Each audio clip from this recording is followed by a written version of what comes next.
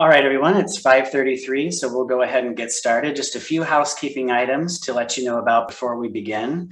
This meeting is being recorded and will be posted on the supervisor's website, on the county's website, and on his Facebook page. Everyone is muted upon arrival, and when we get to the question and answer portion of the meeting, you will be able to raise your hand in Zoom, and then when you're called on, you'll be asked to unmute yourself, and then you can begin asking your question. If you are joining us by telephone, you can raise your hand by pressing *9, and when you are called on to unmute yourself, you can press *6 to do so. I'll repeat those instructions again later when we have our first opportunity for questions. And with that, I'll turn it over to you, Supervisor.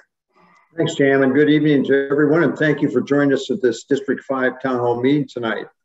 I know that we're all on Zoom quite a bit these days, so I appreciate your willingness to dedicate part of your evening to being with us.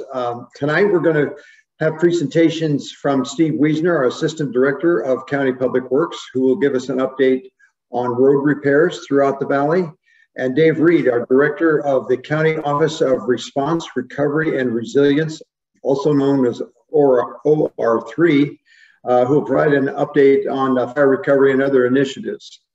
We will have time for questions directly after each presentation and then again at the end. And as you've heard from my analyst, J.M. Brown, he's going to be moderating the question and answers. But before Steve begins, I just want to let the community know about some of the things aside from the road repairs and the fire recovery that we've been working on in our office for quite a while now, in addition to the recovery work alongside OR3 and District 3 Supervisor Ryan Coonerty. Let's start with PG&E. This has been a very trying year with PG&E, to say the least, and our county really has taken our response very seriously. After PG&E cut down thousands of trees on private property in the burn scar of Boulder Creek in particular, and Bonnie Doon in 2020, the Board of Supervisors approved filing a formal complaint against PG&E at the California Public Utilities Commission. This is an unheard of step for a county to take, but it was the right thing to do, and I feel very good about it, and it got PG&E's attention. We're working to ensure that the wood gets cleaned up, and we are in communications with PG&E right now on how to resolve this. We've gotten a very good letter back, I think, from the PG&E chairman, the PUC chairman, in fact.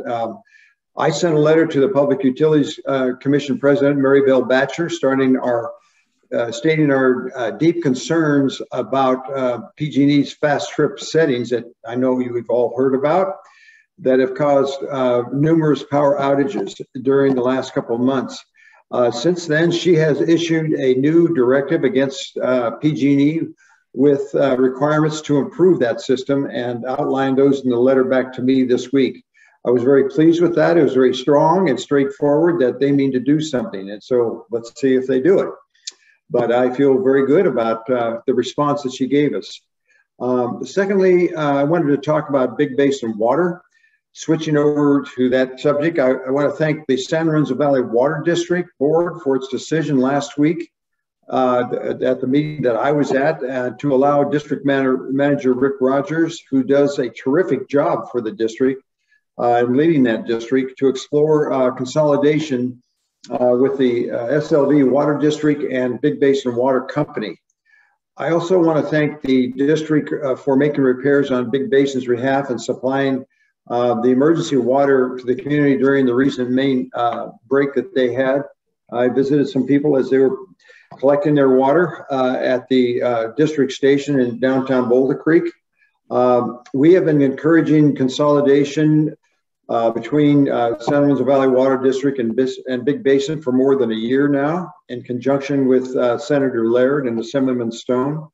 My office has also been in close contact with the State Water Board, urging them to take seriously the corrective actions that really are needed within the Big Basin system. There's about just short of 500 connections there. We look forward to helping the San Lorenzo Valley Water District explore consolidation.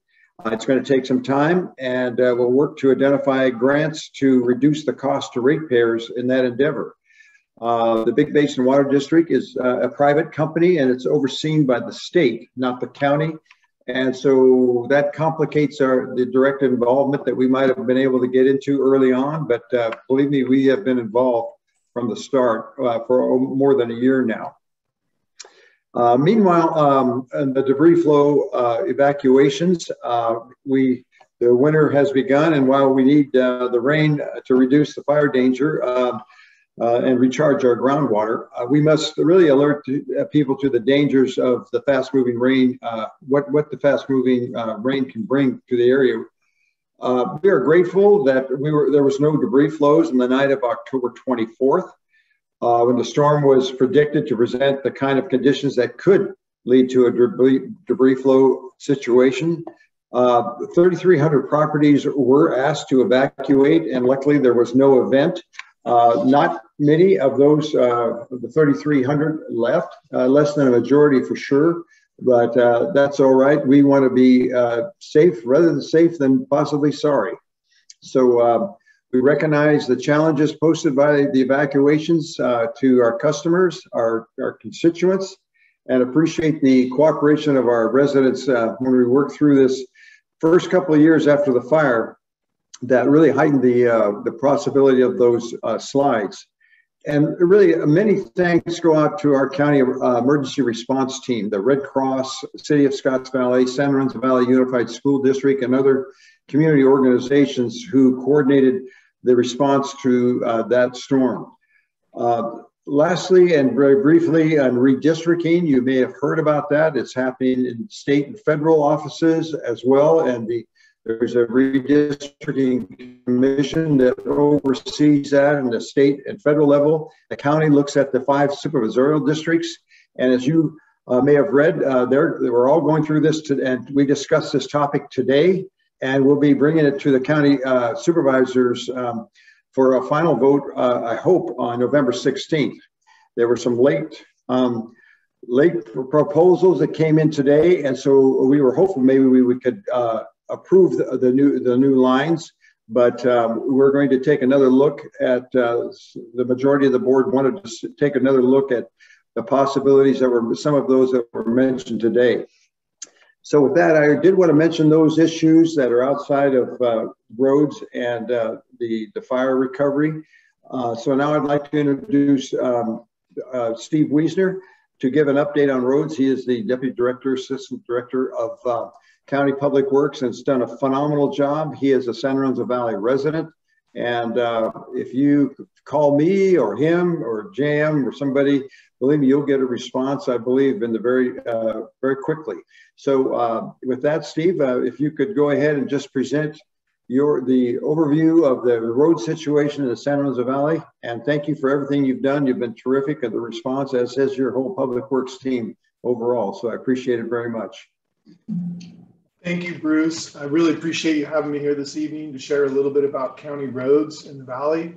We've been very busy this past year. Public Works has been, hopefully you all have seen us out there on the roadways. I'm going to go ahead and share my screen. I have a small presentation here. So again, like Bruce said, my name is Steve Wiesner. I work for Department of Public Works. I'm the Assistant Director here in charge of our 600-mile road network that we maintain throughout the county. I've been with the county for about 20 years now, and I've been in roads the whole time, so I know the roads pretty well. And I'm sure you all know your roads pretty well too, because that's how we get in and out, and this is how we do everything. All of our lives are lived getting to and from everywhere we go on our county roads. So this evening, I'm going to cover a little bit of the storm damage repair work that we've done over the past year.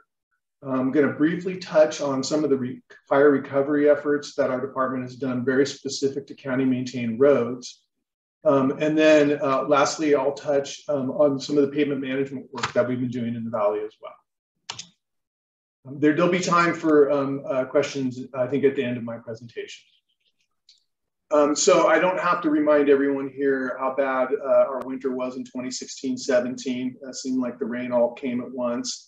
And in the end, we had a tremendous amount of damage to our entire road system. We had over 200 sites damaged actually, but in the end, we were able to negotiate funding with our state and federal damage relief partners to fund 194 storm damage sites. That's quite a task, and it's been several years since it happened. But for our department to put out 20, 30 plus projects a year is quite a bit. And so we've completed to date about 83 sites, and we presently have about 13 in construction. We estimate that the total, once we're finally done with all the projects in the next few years, that the total ticket will be about $140 million in damage. And these sites do take a long time to repair sometimes. We've got to go through full approvals with our state and federal partners. That's why you see sometimes they do sit for 2, 3, 4 years at a time before we get to them, because we're working through that process to get permits and get all the funding. So I'm just going to cover a few of the recent ones. All of these sites have been repaired in about the last 12 to 16 months. I'm going to start with some critical projects that we completed in Lone Pico this past year.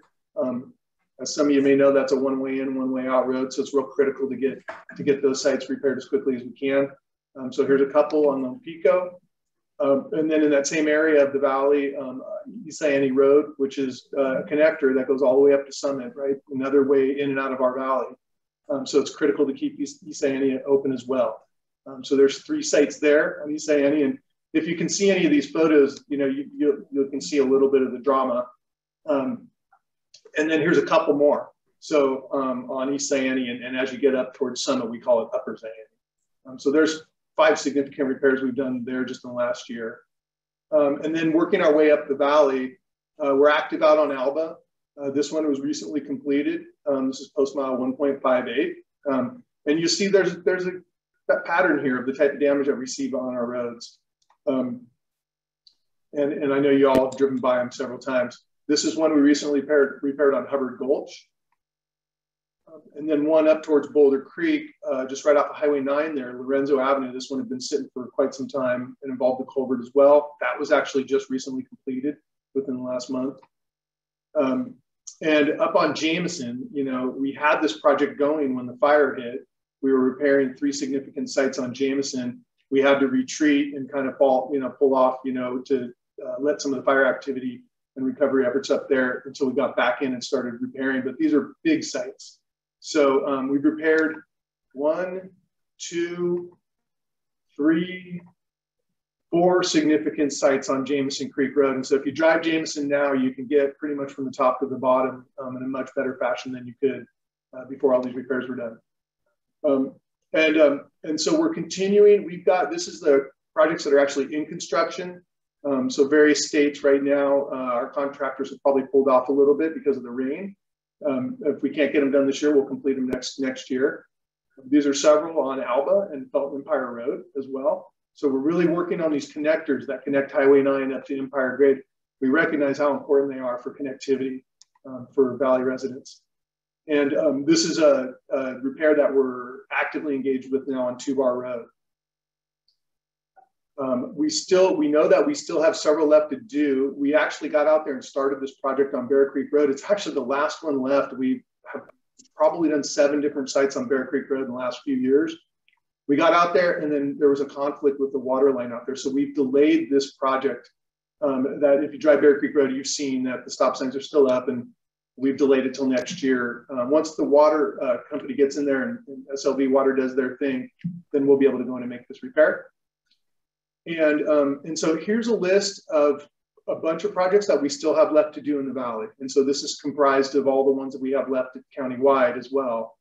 And it's a fairly robust list, but we anticipate between next summer's construction season, 2022, and 2024, we should be able to complete the rest of these sites. So let's hope we get enough rain to recharge our aquifers, but not so much rain that we get a whole nother slate of storm damage repairs to do.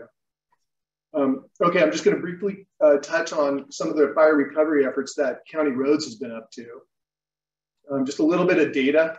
We had we had about 50 miles of roads, county maintained roads, that were impacted in the burn zone. And we had over 400 signs that burned. We had 32 culverts that basically, either melted or were damaged to a point where we had to replace them. We had one bridge actually that was wooden structure on the Swanton Road side that burned out. We put a temporary bridge up, and we're in the process of planning and designing a permanent replacement there. And we had nearly 4,000 feet of guardrail. And so you drive around up on Empire Grade and down Jameson, some of these other roads, you'll notice they're still not repaired. We actually do have a contract in place. We have a contractor ready to go. All of our materials are getting caught up in this whole supply issue. And they're probably sitting on ships somewhere. And so we're waiting for that stuff to come in. And once it does, we'll get to fixing all the guardrail. So just a few little photos of some of the work. This is the bridge out there on Mill Creek, Swanton area. A couple examples of what the guardrails look like when the wood posts burn away. And I just want to touch on one of these other issues that is a bit of an unintended consequence of all the activity that's gone on within the fire zone. We're starting to see the roads that are deteriorating at a much more rapid rate than we've ever seen. And they're largely due to the vast quantity of debris trucks that have been moving material in and out of our neighborhoods. And so we saw, this road, this one on the left here, Swanton, it looked great. And then 2 days later, it looked like this. So once they start to go, they go really fast. So we've gone out and actually quantified what type of damage that we're seeing out there from the debris removal activities. And it's about 17 roads, and we estimate it's going to be about $4.4 million to repair these roads. And a lot of them are up in the valley. You recognize like Acorn Drive. Sorry for this kind of fuzzy spreadsheet that I threw in there, but a lot of this stuff is up in the Boulder Creek area, Boulder Brook Drive and China Grade. So we're actively engaged right now with our federal and state partners to try to fund these repairs on county maintained roads. We are also aware that a lot of private roads have also been damaged by the debris removal activities. And we're advocating for funding for those as well. Dave Reed is going to touch upon that, I think, in his presentation. So I'll just leave it at that. But we're trying to get all these roads fixed. Okay, so that just leads me to the pavement management program that we've been so fortunate to have Measure D come on board when the voters passed this measure in 2016. That combined with some of the state and federal funding that we get to resurface our roads, it's really increased our ability to get our roads repaired. And so just some of the few projects that we've done in the last about year, 16 months, real critical ones, Mount Herman Road, Graham Hill Road, these are our major collectors or minor arterials, the roads that bring us in and out of the valley, right? And so you probably noticed the work we've done on Mount Herman and Graham Hill, but also we're focusing on some of the interior roads as well, some of the minor collector roads. Glen Arbor and Heen, you see here, they were all just recently done as well. And another project that's been long-term, really, these folks have waited for a real long time to get their road resurfaced, and this is East Ione. And again, East Ione is pretty critical in that it connects Summit, down into the valley, and it's another way for us to all get out of the valley should we need to. And so these are just a few of the before and after pictures that I threw in here just for a little bit of eye candy for black asphalt, if you will. So that kind of leads me into some of the more local roads that we've been focusing in on. And Measure D has really brought us the ability to start resurfacing some of our neighborhood streets. We can't do them all in 1 year, and you've noticed that we're starting to pick off roads. This is coming up on our 4th season of Measure D projects, and so for the first couple, we worked on the downtown core, so Boulder Creek, downtown Ben Lomond, downtown Felton. And then now what you see is we're starting to hit some of the roads that are on the outskirts of the downtown areas, and we will continue to kind of work our way outwards as we plan for these Measure D projects. And so these were ones that we just delivered this past summer. Boulder Creek, we did quite a few roads off of 236 and south of the downtown area off of Highway 9. We're able to do a little bit of work in Ben Lomond. This actually came up as a bit of a surprise. The water district came in and decided to tear up the roads and redo some of the pipes in this area. And so we decided to take a little bit of the Measure D money and combine it with some of the funding that they had to resurface just a small neighborhood off of Highway 9 north of Alba there. And then, so this is what we have on slate for Measure D for 2022. We're going to focus in on Ben Lomond, on some of the outskirts of the downtown area in Ben Lomond, starting to hit some of the roads off of Glen Arbor that are adjacent to some of the work that we've done the past couple of years. And we're going to be able to do all of Quail Hollow, which is great. That's another pretty critical connector that, you know, connects Glen Arbor over to Zayante. And these are ways to get around Highway 9 when Highway 9 has problems. So that's my presentation. I really appreciate everyone here and all of your involvement. I would invite you, if you have any questions about roads, if you can't get them answered tonight, to call the Department of Public Works. You can certainly ask for me. And as Bruce said, we try to be very responsive. And so with that, I'll stop sharing my presentation and take any questions that anybody might have. Great, thank you, Steve. Just to remind everyone about how to ask a question, you can raise your hand in Zoom. There's a function to do that in Zoom. And then when you are called upon, you'll be asked to unmute, and then you can begin speaking. And if you're joining us by phone, you can raise your hand by pressing *9, and then when you're called on, pressing *6 to unmute yourself. So let's see if we have any questions on roads. We do have one from Molly. So Molly, I'm going to ask you to unmute. And you're unmuted. Okay, great. Thank you very much. My name is Molly Sullivan, and I live in Boulder Creek. And I take Bear Creek Road. Used before the pandemic, I was taking it 4 days a week to go to San Jose. Since the pandemic, it's like 1 day a week, but in January, we'll be ramping back up to 3 days a week. And my concern about Bear Creek Road is that overall, the road itself seems to be crumbling. You know, I will drive down the road and notice that, you know, there's a massive pothole, and then there's another massive pothole. And yes, they get filled and fixed, but I'm, you know, having to watch my mileage to know to when to swerve for the pothole. Like, you know, okay, at the 10-mile mark, I know I'm gonna have to swerve to this pothole. I'm also really concerned about the strength of this road, because if we have another storm like we did in 2016, 2017, my belief is that this road will not survive. It seems weak in a lot of parts. I feel sometimes some of this, the road dips down where I think it's going to just kind of not, it's, you know, where it dips down and where I feel it's going to crumble. It's not a very sturdy road at all. And I know that there's the project where, you know, the water line, once that gets fixed, it's going to be worked on. But I wanted to know if there's going to be any other future projects to maybe, you know, buff up that road completely, because it is a very shaky road to me. I just don't know if it would survive another storm like we had back in 2016, 2017. Thanks, Molly. Steve? Yeah, thank you, Molly. I appreciate your comments. I mean, we recognize that Bear Creek Road is like one of the most important roads in the valley. It really connects Boulder Creek, you know, up to Summit and over to Santa Clara County. We know it gets a tremendous amount of traffic. It's like 8,000 to 10,000 cars a day that commute on Bear Creek Road. And so we do focus a lot on it. But to your point that it is fragile in some areas, I mean, it is a mountainous road that, you know, resides next to the creek in some areas.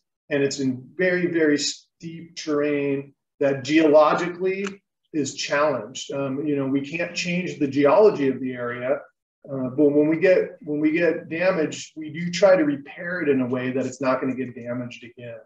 And what I'll mention about Bear Creek Road is that it's a federal aid route. It's a minor arterial. It's a really important road. And it's super important for us to capture as much federal dollars as we can to maintain Bear Creek Road. These monies come through the Regional Transportation Commission to us, and we often have to compete for these funds. And so we put our best foot forward every single time.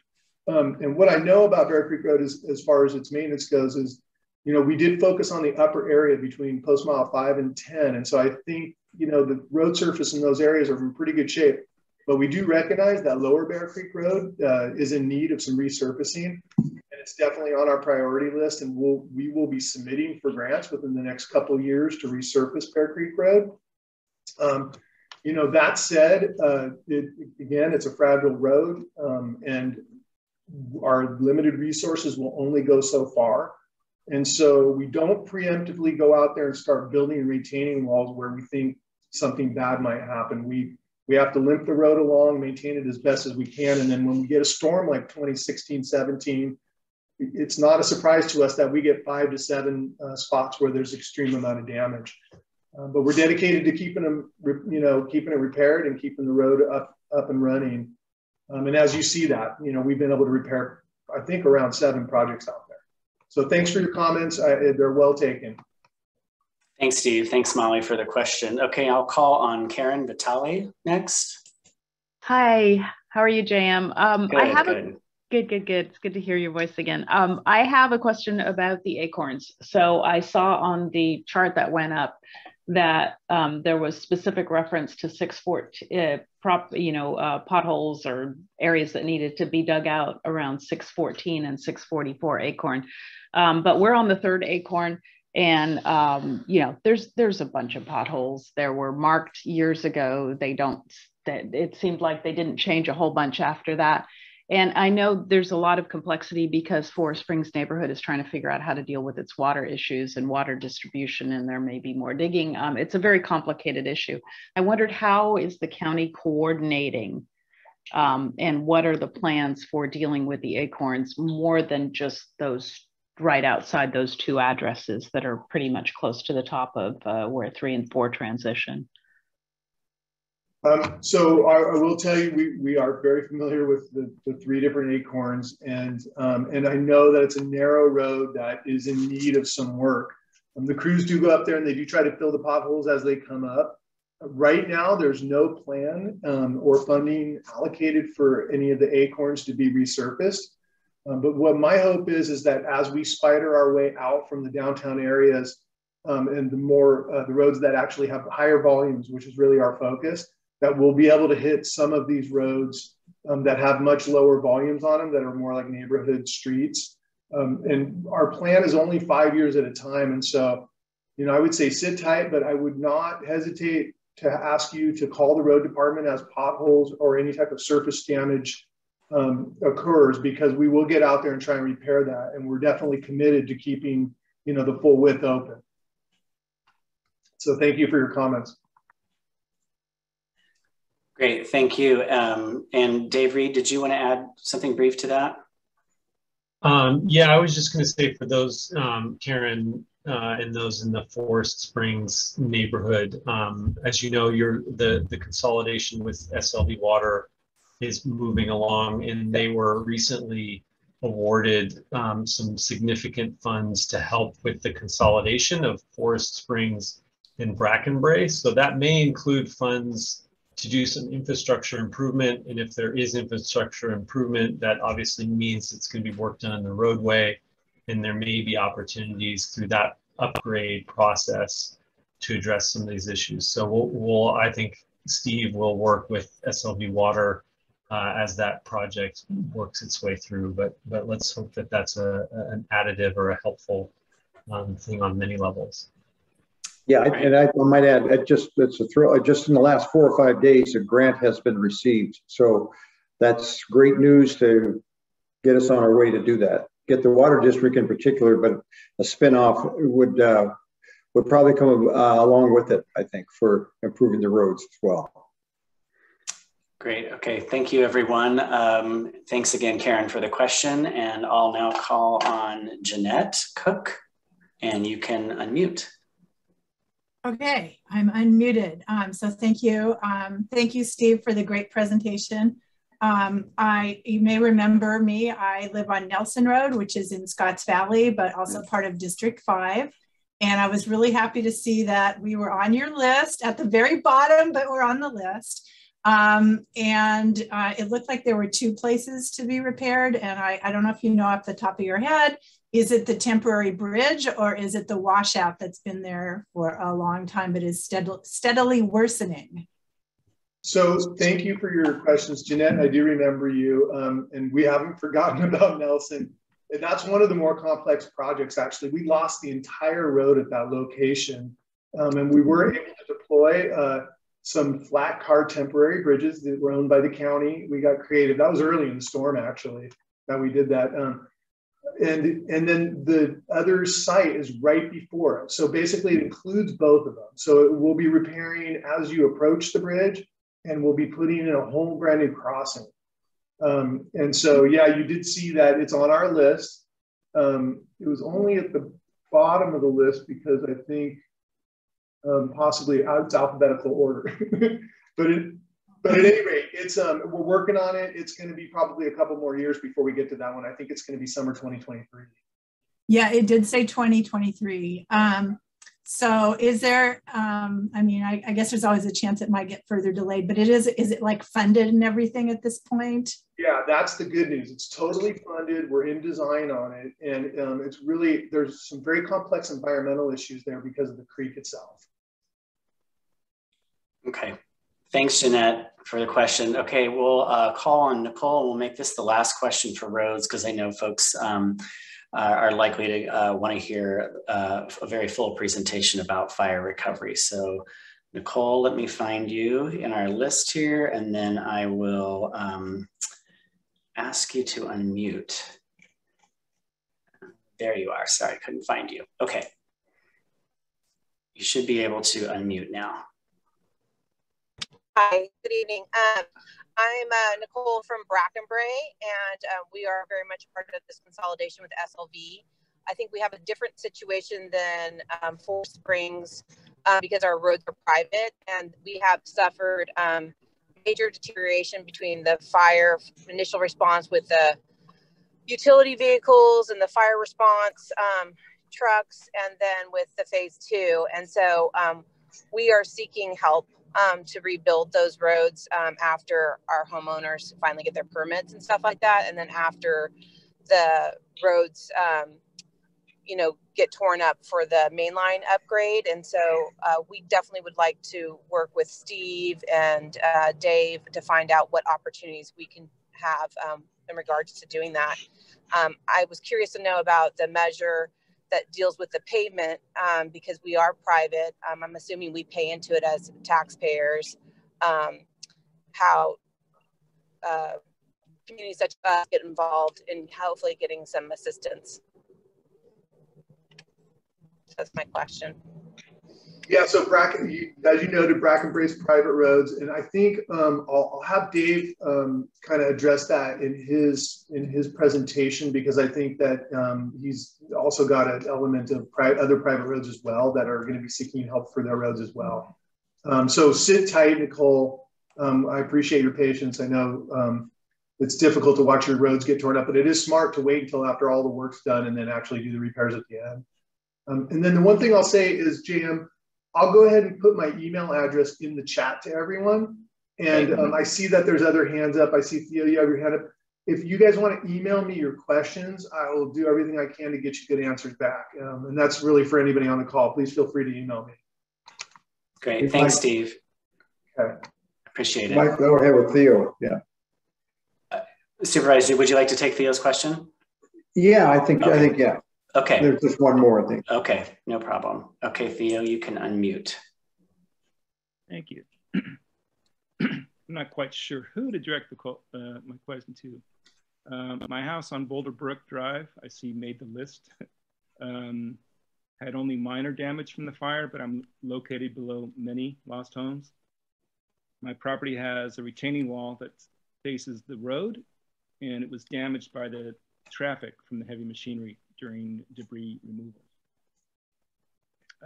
The wall was not directly damaged by impact, but the compression of the road from the traffic has caused the damage. So I'm wondering what recourse I may have to recoup the repair costs. So Theo, remind me, are you on the private portion of Boulder Brook? Well, I'm not sure which portions are private and public, but I'm below Madrone that goes up to the water plant. Okay, I believe that was a private wall, but I tell you what, let me, like I said, I'm going to go ahead and leave my email address here. if you email me your address and kind of give me an idea of what wall we're talking about, I'll be happy to get back to you with what I know. If it's a public facility, then we're going to repair it. But if it's a private retaining wall, I think it'd be up to whoever, whoever's property is on to make sure that that's included in their fire repairs as well. Okay. So it's a private wall. It's my private wall, but it was damaged by the debris removal. Okay, so then again, I think I'm going to have Dave go ahead and address that in his presentation as well. And thank you for your questions, and thank you everyone. I really appreciate your participation. And Bruce, thank you very much for having me this evening. Thank you for your time. All right, thank you, Steve. Supervisor, I'll turn it back over to you. Yeah, I'd like to reintroduce Dave Reed, the Director of the County's Office of Response, Recovery, and Resilience. Supervisor Coonerty and I recommended the board establish this office to manage the fire recovery and a host of other issues designed to increase the county's preparedness for resiliency and to natural disasters and climate change. Dave has done a phenomenal job. Many of you have seen him up there, I know, in the valley. He's got a lot on his plate, and he has just a really knack to know where to go to seek some funding or cooperative efforts of one type or another. He's been fantastic for the county. So thank you, Dave, again for joining us this evening, and you can take it over. Thank you, Supervisor. Good evening, everyone. It's good to see some familiar faces and names. I hope you're all doing well tonight. And I'm going to go through a presentation. So I'm going to share my screen. Some of the information may be familiar to folks, but what I recognize is that there's even today, I spoke with a constituent who hasn't started the rebuild process. So I'm going to go through things a little bit from the front end of the rebuild, but also a few other items as well. So just by way of a quick agenda, I want to start off by introducing a new staff member to our office. Tatiana Brennan is in the meeting today. She's our new recovery and resilience analyst. So I'm super excited to have Tatiana on our team. And many of you will start to see her name and see her face in our recovery efforts. So thank you, Tatiana, for joining us. Steve Wiesner mentioned road damage, and to Theo, your question about the road damage, I'll put in the chat a link to our OR3 website location where you can get the details on filing a damage claim. But what we have found, I think many of you know this, but what we have found and what Steve alluded to is that the debris removal operations process, while critical for many to save money that you folks didn't have, did a significant amount of road damage to our public county maintained road network. As Steve said, $4.4 million, but also a lot of damage to private roads and private property like Theo's wall. Though Steve and Matt, in particular, Matt Machado, the Director of Public Works, have been doing an amazing job advocating for us at the state and local level, we have not gotten the response that I feel like we deserve in regards to this damage. So next Tuesday, we are going to have a board meeting. I'll be giving a very short presentation, some of the content which you saw tonight from Steve, presenting to the board and asking the board to give us direction to advocate in person with our legislative delegation, our Anna Eshoo, Congresswoman Eshoo's office, Assemblymember Mark Stone's office, and Senator Laird's office, as well as Bruce and Ryan, Supervisor McPherson and Supervisor Coonerty. We need to meet in person with our state Cal OES representatives to try and get them to move off of the position that they've had, which is candidly to deny the damage claims that many of you have filed. FEMA has denied our claims for the damage, stating explicitly that they don't think that FEMA should pay for it because it's damage done by Anvil during their debris removal process, and that the state should cover those costs. So we need to escalate and elevate this issue on behalf of all of our fire families as well as the county. And so that item next Tuesday is an opportunity for any of you who have lived through that road damage experience to voice your experience. We encourage you to do that, and we want to just lend more effort to trying to get the state and Anvil to pay for some of this road damage. And then I'm going to go through quick rebuild path stuff. We'll talk a little bit about the CZU rebuild directive, Atkins debris flow study, and then just to reiterate a few things as Supervisor McPherson mentioned around debris flow winter preparations. So I'm going to go through, there's a lot of words in the slides. JM from Bruce's office will put this presentation up on the website. We'll try and also get it up on the OR3 website so you can review it a little bit slower. But by way of starting, I wanted to just reiterate the rebuild path for folks. Some folks are deep into this path and others have not started. So as a reminder, the best place to start is a pre-application meeting with our Recovery Permit Center. That's the standalone permit support center that helps all fire families, as well as purchasers of land in the CZU burn area, navigate the permit and rebuild process. So that phone number there is a great way to start if you haven't engaged with them. The next step is really getting your pre-clearances, and what those are, there's 3 pre-clearances. Many of you know this. There's a septic pre-clearance requirement, a fire, water. So the environmental health is septic and water requirements, fire, and then geologic. But to do that, you need a site plan. The long-term recovery group has gotten a deal with getasiteplan.com, and they're familiar with what is required here at the county. So if you haven't done that yet, you can go to that website listed there, and there's a discount code to getting those site plans. So once you get the site plan, you can submit and try and get your pre-clearances. As I said, there's 3 of those: the environmental health, which deals with your water and your sewer. Some of you, as we discussed, are on public water. Some of you are on public sewer or municipal sewer of some sort. A couple neighborhoods that are in that situation. And then many of you are on septic and private wells. So just making sure that those things are in working order is the primary goal. One important note that has come up a couple different times and is related to the new local area management plan that was adopted, the LAMP, that many folks have heard about. In some conversations I've had with the Recovery Permit Center, they have said that folks have come in and said they want to build an ADU and another in their main house, and they want to do all of this work, and it exceeds the capacity of the existing septic system. And that means that they're required to build a new septic system. And if you're required to build a new septic system because you're increasing the size of your home over what it was, you will be subject to the new code requirements. And what some fire families have found is that those new requirements are cost prohibitive, so they've had to scale back their project to be more in kind with what was there before. So keep those things in mind as you evaluate how you want to rebuild.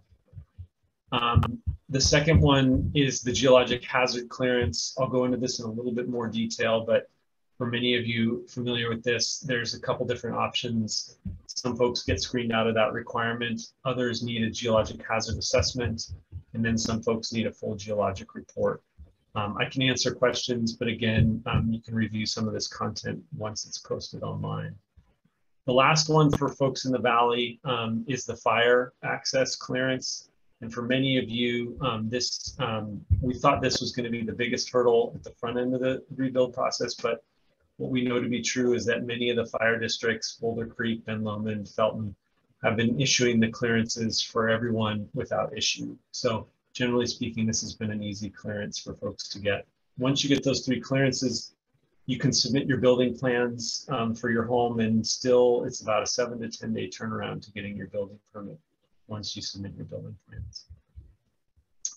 A little bit of detail on the CZU rebuild directive. We had a community meeting a little less than a month ago, but just to go over this for folks, this is the path that you can take if you don't want to follow our Chapter 1610 requirements and you want to build and get your clearance without having to do a site-specific geologic report if you're in a hazardous area. There are ways in which you can substitute that report, and I'll get into that in a second. But for those who want to build in the CZU, use the CZU rebuild directive, a couple key things about eligibility. You need to have owned the property at the time of the fire, and the property needed to be considered legal and legal non-conforming based on construction before 1986.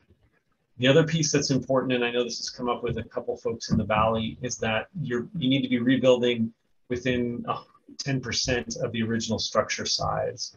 So if you're building a much larger home, then you're not eligible for this resource. And then the last thing is the recording of a notice of geologic hazards. This document, this slide, folks have probably seen this before. I won't go into too much detail, but just to highlight that if you do choose to use the CZU rebuild directive, and there have been folks in the burn area that have started to use this, and you meet the eligibility requirements, you get your geologic clearance issued. And if you have your other two clearances, you're ready to go and move through the process, provided you're working with a geotechnical engineer who meets the requirements of the California Building Code. So we don't have any authority over the minimum standards of the California Building Code. So just to keep that in mind, certainly I can get deeper into the weeds on that, but just keep that in mind that if you do the CZU rebuild directive route, your geotechnical engineer is responsible for making sure that you meet the minimum design standards of the California Building Code. If you follow the standard Chapter 1610 process, particularly if you're in the Atkins debris flow area, you can substitute the site-specific geologic report for that Atkins study. In many instances, that's helped save tens of thousands of dollars for folks and not having to do that site-specific geology. So a lot of words here, but again, take a look and I'll put my email in again at the end if there are further questions. The Atkins debris flow study, just to go through this real quick, in the Valley, we studied a number of drainages along the 236 corridor. So it's hard to see, but the red is 236 and then Highway 9. The purple is some of the study areas, and then the other colors are the primary and uncertain debris flow paths. So I'm just going to tick through just to explain this a little bit. This is Boulder Brook. This is some aerial imagery from 2020. This is what a lot of people have seen. This is kind of a terrain map. So this is what the topography looks like. This is the first set of data that came out of that study that was funded by the Community Foundation. So the pink color, reddish pink is the primary debris flow path. And then the pale yellow is the uncertain debris flow path. A lot of folks are familiar with this, but that was the first set of data that came out of that study. The second set of data I'll show you in a second, but I just want to remind folks, as you look at some of this on our GIS website, I highlight this because the parcel layer in certain neighborhoods like this one in Boulder Brook does not reflect, is not accurate. The debris flow study is accurate to the topography is accurate, but you may need to work with your consultant team to make sure that you're looking at the right information and where your parcel lies in any given spot. The other data that came out of the study was debris flow depth. And you can see that there's actually another layer that shows the flow depths and the contour lines. So in the Valley, generally speaking, in most locations, the debris flow depth is 1 to 4 feet. So there's lots of instances where folks are able to do some mitigation measures to mitigate the hazard because the flow depths are not tremendously deep. The other piece that came out of that study was the debris flow velocity. Those two data points, the velocity and depth, can be used by your consultant team to help design your foundation to meet the minimum building code requirements of the California Building Code.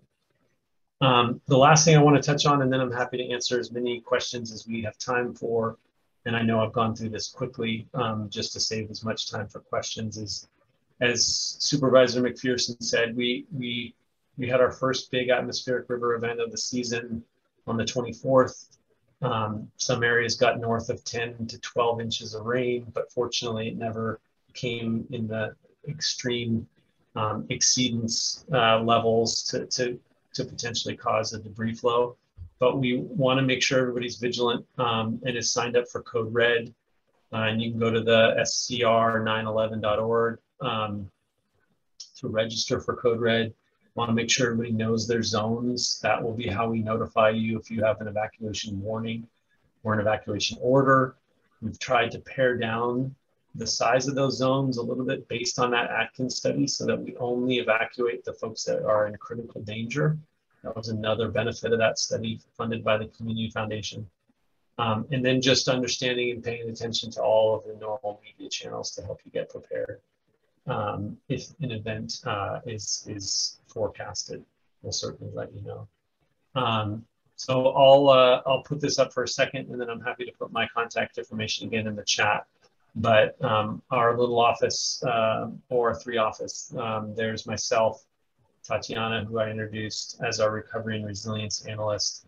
And then Lisa Errett is our emergency management analyst. So she's dealing with a lot of our EOC and emergency management work. And then Karen Adler is another critical support member of our team as well at OR3. So with that, I'll stop sharing and happy to help facilitate questions with JM that anybody might have on any of that stuff or other things related to fire recovery.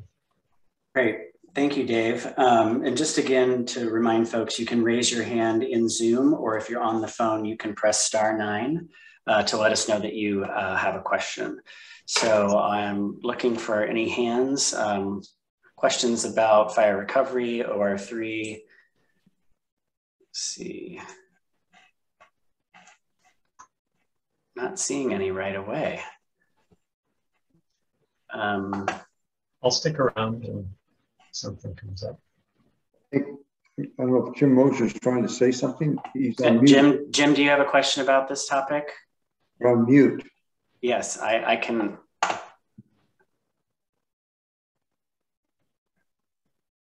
Well, maybe not. Jim, Here I am. There's no hand to raise on my screen, so that's why I haven't been able to raise my hand. I don't know if other people are having that same experience.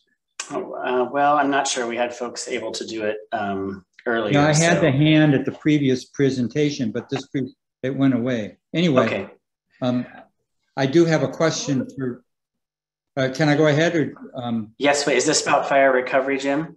This is about the debris flow alert system. Sure. That Dave talked about, and as Supervisor McPherson, as you know, on behalf of the Friends of San Lorenzo Valley Water, we submitted a memorandum to you about the experience up here with the debris flow evacuation orders. Many of us got a code red automated phone call and text telling us that we needed to evacuate, yet we were not in an evacuation zone. And when we called the emergency number, we were told to ignore the calls that we got with code red. It caused a lot of confusion up here. We weren't the only ones. We're in Felton 003A. 3B was to be evacuated, but not 3A. But I probably have heard from 15 to 20 people here in Felton that got these calls who are not in an evacuation zone. And my second concern is that, in fact, many of the evacuation zones, there is not a critical life-threatening danger that people face.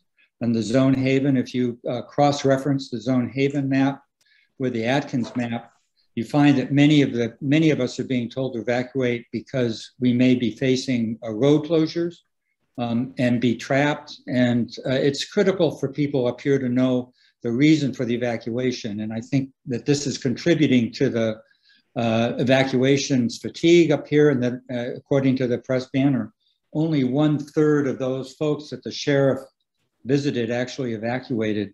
And my understanding is that those are the folks who we really want to be sure are safe because they are in a potentially life-threatening situation if we have a big storm. So I'm wondering, if we have another one of these storms, is this code red automatic phone calls going to be fixed? And can we have the map, can we have the zone, the evacuation orders provide more information on the reason for the evacuation order, whether it's life-threatening or because there may be, you may be trapped in your home for some days, an experience that many of us have experienced up here many, many times. Thank you. Thanks, Jim. Maybe Steve, before you begin, or excuse me, not Steve, Dave, excuse me. Yeah, I did get your notice. Thank you, Jim. And you had what, 5 or 6 questions in the first go around, and now you've added 3 or 4 more, which are legitimate. And I think that Dave would be able to answer more concisely, but we are looking into it. I can tell you that we have to be more refined in how we address this for sure. But go ahead, Dave. Yeah, thanks, Jim. I think you're very astute in the sense that we are in the process of refining some of the zones. Ironically, the Friday before the big storm, so it was like the Friday, not directly before, so it was 10 days before the storm hit, we had a meeting with our fire chiefs in the San Lorenzo Valley, as well as our CAL FIRE chief, to start planning the refinement of the zones based on the Atkins data. And then the forecasted storm hit us that following week, and we were not able to fully implement the changes to Zone Haven based on that refinement. So we are breaking up some of the larger zones into subzones based on that exact point, where we want to try and focus and narrow who is evacuated to those that are in most danger. We also are refining the number of homes that they would go door to door to notice, to really refine that to those that are in most imminent life safety if there was a debris flow. So we're definitely using the data to improve it. This storm was admittedly earlier and bigger in the season than we thought. We thought we had a few more weeks before the rains were going to hit when we had that meeting, 9 days prior. So we're making some improvements, and then I will follow up with our NetCom folks on the discrepancy you said between Felton 003A and 3B. Is that the 2 zones that you said were kind of it was more than just our zones. There were people across Felton who got these calls erroneously. Okay. Yeah, I'll look into that as well. I appreciate the update. And yeah, we definitely are working with our local geologists to evaluate whether the thresholds for evacuation need to change. And we also recognize evacuation fatigue, and we want to be very prudent in when we use that tool of asking folks to evacuate. So definitely take that to heart. And then what I will say, just for clarity, because you brought this up, Jim, is under the reactions, there's a little button at the bottom of your window that says reactions. It should have a little smiley face with a plus sign. For folks who don't know, if you click on that button, it should give you the option to raise your hand. So if folks aren't familiar, some of the different Zoom meeting setups are a little bit different, where the hand is just there. And in this particular Zoom setup, that's where you find it. Great. Thanks, Jim. Okay, continuing on with questions regarding fire recovery or the OR3 office, looks like Mary S. You can unmute and ask your question. Okay, thank you. Can you hear me okay? Yes. Okay, so yeah, thanks for doing this. I think I'm really beginning to understand the pathway. I'm a real map person, and I remember on the day of the Board of Supervisors meeting, there was a link for the GIS maps. But now when I try to follow the directions on the OR3 website, I can't get to those same maps. Is it because I don't understand the links, or is there a new system that's in place? Yeah, let me look into that. Sorry, you said they were on which maps on the website were so originally, yeah, they were on your OR3 website. There was a link, but now when I follow the directions that are there, I think I got them from your website. I can't seem to get to the same maps. Okay, I'll have you email me, and then I can work through that with you offline. Okay, and just one other question. So I'm trying to see if I have enough money to use the Atkins report and perhaps do the mitigation. So that's kind of up in the air. But I was also wondering if you were still going to do a permit calculator thing on your on the website somewhere, so that we can figure out how much the building permit, so I can figure out if I have enough money for the rebuild. Yeah, I think so. Mary, great question. I think the best thing for you to do on that piece is what we have found is that the permit costs are very site specific and project specific. And so the Recovery Permit Center, if you start working through the pre-clearance process and you are saying, and you articulate that you're building like for like, you know, they're going to be able to give you a better sense of what those costs are. Many of the fees, Supervisor McPherson and the board reduced and eliminated, but we didn't build a calculator because it's very site specific. Okay. So we didn't want it to be misleading. So the Recovery Permit Center is well versed in giving you a sense of what those costs are. Okay, that's good to know. Thank you for that information. Thanks, Mary. Next up, I saw the hand from Kirsten Flynn. Kirsten, you can unmute yourself and ask your question. I would love for David to maybe run through what the, well, I wrote down the name of it, but now I can't find my piece of paper, what the changes are to the septic requirements, or how those might be best worked with for fire rebuilding families. Yeah, so I'm not the expert. Marilyn Underwood from our environmental health team, for those of you who worked with her through the debris removal, is our LAMP guru. But for fire families, the general consensus information that I've been sharing is we wanted to the greatest extent possible, we want to use your existing systems. That's going to be the cheapest path for most of you. And so what that means is you can build like for like. There is some ways in which you can add square footage to your home if you're not adding a bedroom. The bedroom count is one of the critical pieces in defining the size of a septic system.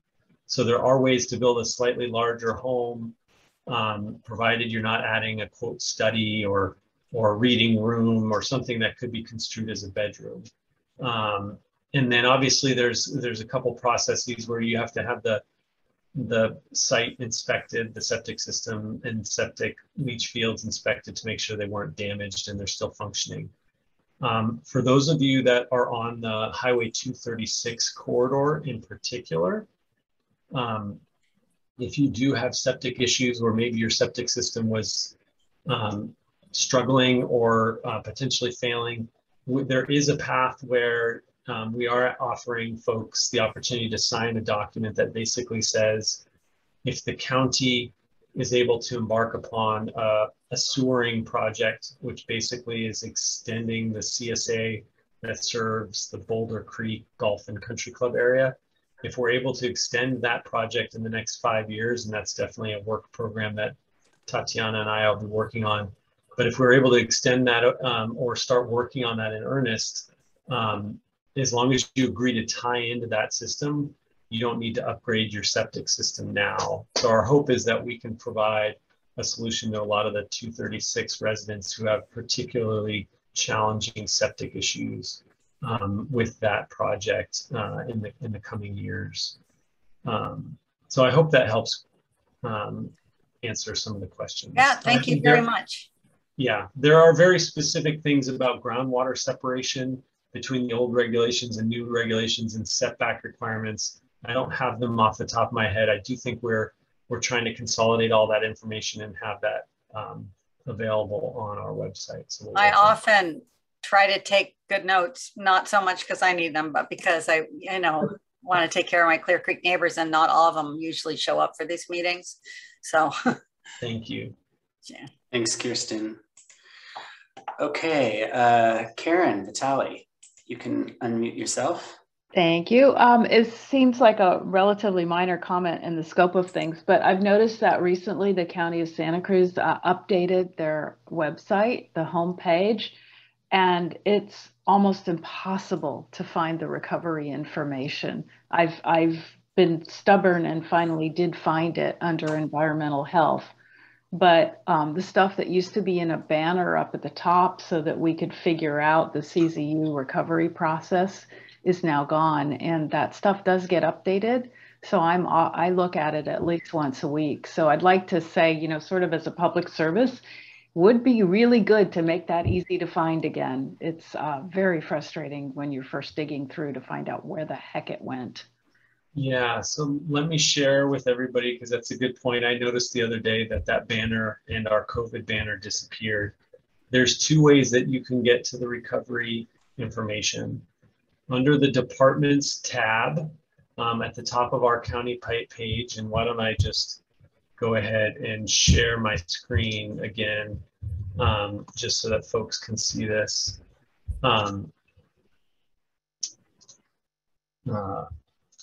So let me hide that. So the county's website looks like this now. As Karen said, there used to be some banners at the top that said CZU, fire, and COVID. Those are no longer here. If you go under the departments tab, you can come down to our office, the Office of Response, Recovery, and Resilience. You can click there and you can get to the recovery information and all of the things therein. Or the other way that you can get there is through the planning department website. So if you click on the planning department, there still is a button for CZU, lightning, fire, and that will bring you to the Recovery Permit Center page. So great feedback, Karen, on that piece, and I'll see if there's a place on that landing page where we can still keep that a little bit more prevalent. And I'll stop sharing. Okay. Thank you again, Karen. Any other questions for Dave Reed on fire recovery or other work that his office is undertaking? All right. Thank you, Dave and Tatiana, both for being here this evening. We have about 20 minutes left in the scheduled time with the community tonight. And so I wanted to open the floor up to questions not related to our the topics we've already covered. If there's any sort of more general topic that folks have a question on for the supervisor or staff, we're happy to entertain those now. And again, you can raise your hand and mute through reactions, and you can press *9 if you're joining us by phone. Okay, Jim Mosier, you have another question, so I'm gonna ask you to unmute.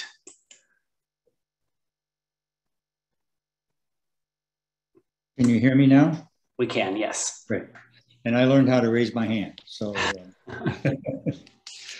yes, this is a question for you, Supervisor McPherson. It has to do with what you talked about briefly at the beginning of the meeting, which is the redistricting process. And I'm interested in your thoughts about what happened today at the Board of Supervisors meeting. And just to give folks a little background, I was actually the person that you appointed to the advisory commission to advise the board on how to do the redistricting. And our commission met starting in July and had several meetings. And the proposal that was, that one of the two proposals that we were considering for District 5 was one, whether Scotts Valley, the rest of Scotts Valley should be brought into District 5. Right now, Scotts Valley is split. The portion west of 17 is in our district. The portion east is in District 1. And the other proposal, well, one of the other proposals was to make District 5 more a rural district, include Bonnie Doon, and move west. And we had comments, not much public participation, but we had more comments actually about needing District 5 to represent more of the mountain area and less of Scotts Valley. And we did have some people from Scotts Valley who asked that Scotts Valley be brought together. We considered these proposals, and for a variety of reasons, I don't want to go into that now, but for a variety of reasons, the commission proposed no changes to District 5 after considering a lot of input and from staff and from looking at the maps and understanding some of the challenges with the rebuilding process for folks, and changing supervisor offices might not be a good thing at this time. In any case, we took those recommendations to the board. The board met last week. There were no comments. And then here at the last moment, the mayor of Scotts Valley writes a letter to the board saying they want to bring Scotts Valley whole into District 5. And the board is now seriously considering this possibility. And at this last minute, when people have very limited time to comment on it and to get involved. And so I'm dismayed by the process, apart from the, the commission put a lot of time into this and a lot of thought, and the board didn't ask for any of us to brief them on why we came up with the proposal that we did. So I'm just surprised, and I wondered if you had any comments about the process and any advice to folks on how we might influence this decision and get involved.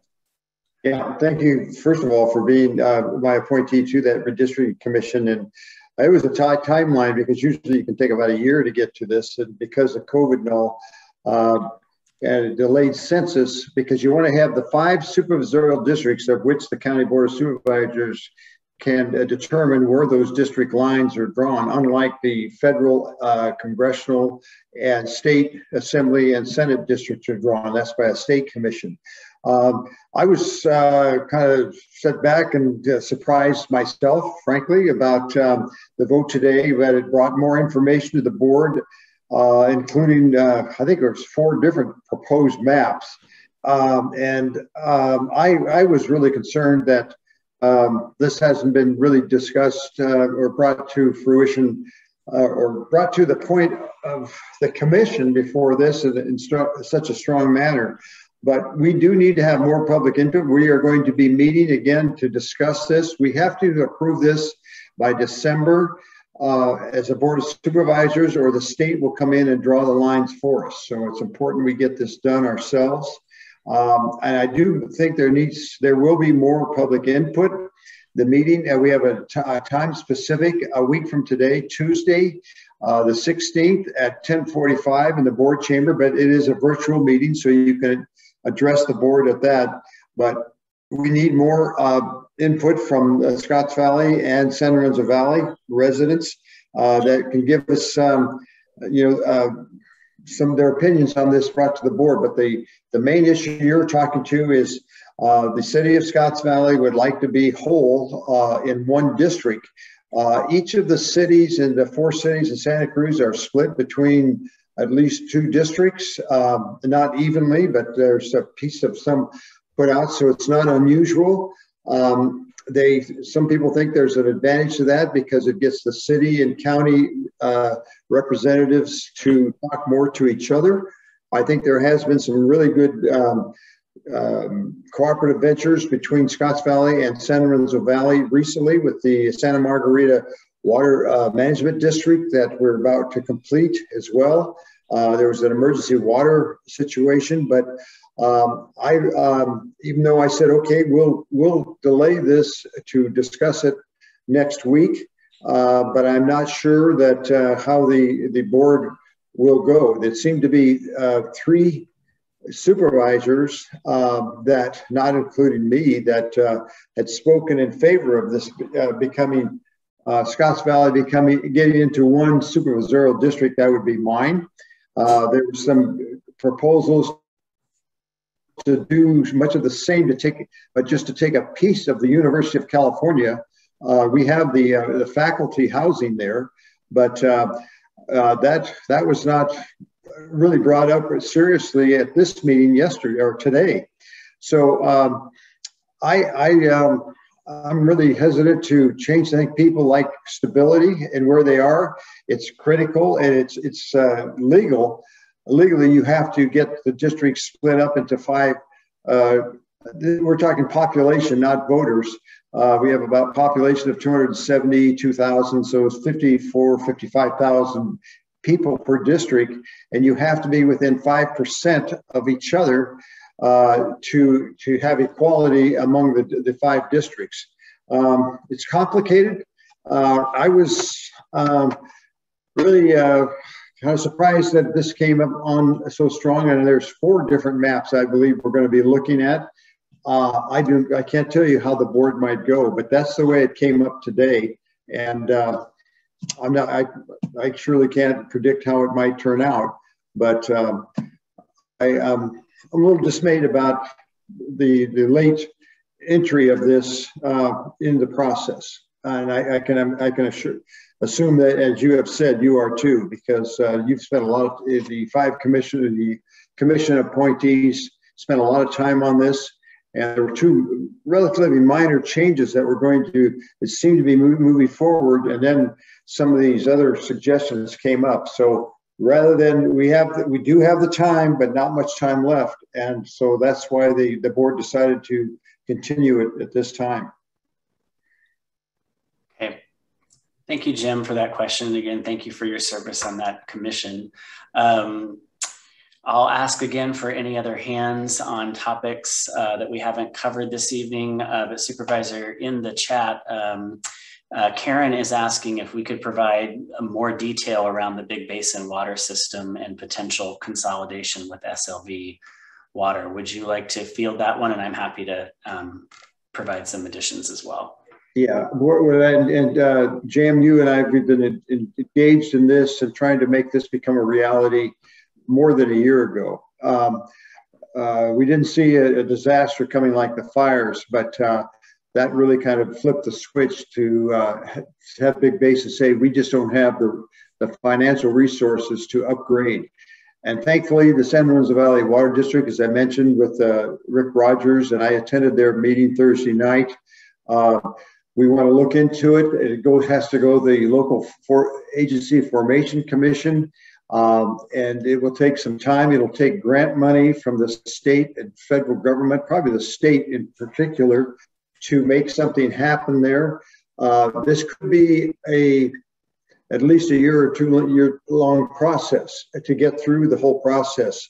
In the meantime, I think San Lorenzo Valley Water District will be moving forward to serve the customers of Big Basin. I don't want to put the onus on their back, but they have been tremendous neighbors to provide water for the Big Basin customers. As I said, there's about just short of 500 connections up there. But I am very anxious to make this happen ASAP, and it's got to happen. I think one of the things that the Big Basin customer, and we don't have its jurisdiction over it, as I think I said, it's a private company, so the California Public Utilities Commission has the control over that. And so it's really up to the state officials to say, you've got to do something and let's move on and get it going right now. And they have heard us loud and clear, not unlike the PG&E with the PUC now too. So I feel very good. It takes more time than you want, but I think I feel better now than I ever have that Big Basin will have ample and consistent water in the next year or two. And we're going to do everything we can to make that happen as quickly as possible. And Jam, you've attended several of our meetings and a couple of, well, we've been independent on a couple of them. Do you have any other added comments that you'd like to make on that? I would only just say that what'll take place, I believe, over the next few months is that the San Lorenzo Valley Water District will do its due diligence in terms of engineering studies and so on to just determine what, from an infrastructure perspective, would be required to fully hook into the system, as well as just evaluating potential future costs. And then we'll be bringing that information back to their board. And so that's the next few months, and we can continue to update the community on that. And I wonder if Dave Reed would want to just add some comments about how this piece fits into strategic objectives of not only the county, but also the State Water Resources Control Board. Yeah, thanks, Jim. I think I'm deeply heartened, as Supervisor McPherson said, by the board of the San Lorenzo Valley Water District to consider this effort. It really does build resilience for the entire valley to consolidate these small water districts like Bracken Bray, Forest Springs, and Big Basin into the San Lorenzo Valley Water District. I think long-term, having that unification will be a really powerful tool for resilience as we continue to face impacts from climate change. So we're wanting to be as supportive as we can. As the supervisor said, we don't have jurisdiction over it, but whatever ways we can be of service and support to the water district, we want to do that, because this is a tremendous opportunity to bring consistent water to all of those customers in Big Basin. It's a great way to address some of the concerns of the fire families who are rebuilding, who have been concerned about water supply for some of the new code requirements around hydrants and sprinkler systems. So it's just, it's a tremendous opportunity. It's a generational opportunity to consolidate these water districts. So really hopeful that it all works out and we can find the right resources to support the ratepayers of Big Basin, as well as to support the district. And I would just add to that, this is an opportunity to keep ownership of the water local, rather than the company selling to potentially an out of area provider. And I would just add too that there's unprecedented amounts of grant funding on the state and federal level for infrastructure projects, and we're just starting to learn about some of those details, especially on the federal package. But this opportunity is coming at an advantageous time from a financial perspective that could help us quite significantly reduce the cost to ratepayers. Karen, you had asked that question. I see you have your hand up again. You're the only one who has your hand up, so I'm happy to call on you again if you like to if you have a quick follow-up question. Yes, I do.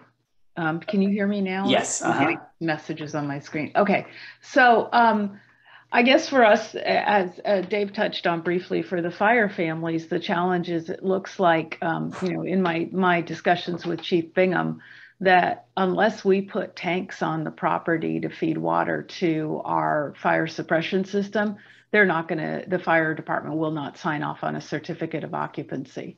That's what I heard from him the last time I spoke with him. And I think there's a whole rabbit hole of issues that come up with that. One of them is the cost of the tanks. The other is an entire neighborhood full of the tanks if everyone decides to go ahead with building. And the third is just, are the lots themselves suitable for these multiple water tanks that would have to be involved? So the timeline for SLV consolidation, of bringing in neighborhoods like the Forest Springs Water Association, those issues start to become really critical. And I know Sean Machado, who's the head of the board there at Forest Springs, is on the call too. But I just want to bring up the fact that I know you guys have been pushing on this issue for a year, but for us rebuilding people, now we're looking at, say if we get rebuilt in 9 months, say if we get rebuilt in a year, let's be really super optimistic. We have to address putting water into our fire suppression system. And as of right now, we can't, unless we put tanks up. Dave, would you like to field that one? That's the first I've heard of that with Chief Bingham. So I think you know, Jam and I can reach out to the chief and maybe have a conversation with him as well as the water district, and make sure that we're all on the same page. And if there's some near-term lower hurdles that we can accommodate, because it certainly it makes sense that if we're going to consolidate and the water pressure is coming, to make you spend the money on water tanks, that seems punitive. So we can look into that for sure. Yeah, we'll follow up with you on that, Karen. We have about 3 minutes left. I'll open it up again just for one additional question, if anyone has it on any topic. Not seeing anything, so Supervisor, I'll turn it over to you to make some just closing comments. Well, I just want to thank everyone for participating this evening. It was great to have the opportunity to share what our office is working on and to hear your questions and your feedback. And we will follow up and get in touch with you. And please do not hesitate to get in touch with our office. I want to thank Steve Wiesner again and Dave Reed for participating tonight. The recording of the meeting would be posted on my website at the county and uploaded to my office Facebook page. We've scheduled another town hall meeting at 5:30 on Wednesday, December 8th, to hear updates on the Boulder Creek Branch Library. And there's some really nice things going to happen there. The Felton Library has been a phenomenal addition to the Valley, and you're going to be very pleased with the Boulder Creek Branch Library system too. And we'll have other topics as well, but that'll be a main one, because it's about ready to get going and opening. So if there is a topic that you would like us to cover, please send an email to fifth.district@santacruzcounty.us. That's fifth.district@santacruzcounty.us. And then we can have those subject matters included in our December 8th meeting at 5:30. So I appreciate very much your enthusiasm and your attention that you're giving to this. We will try to answer any hangover questions, shall we say, that we can get answers to. We will get them to you as soon as possible. Again, I want to thank Steve Wiesner and Dave Reed for participating. And everybody, have a great, nice, wet evening, but I think the rain has stopped for now. So have a good one. See you later. Good night. Good night.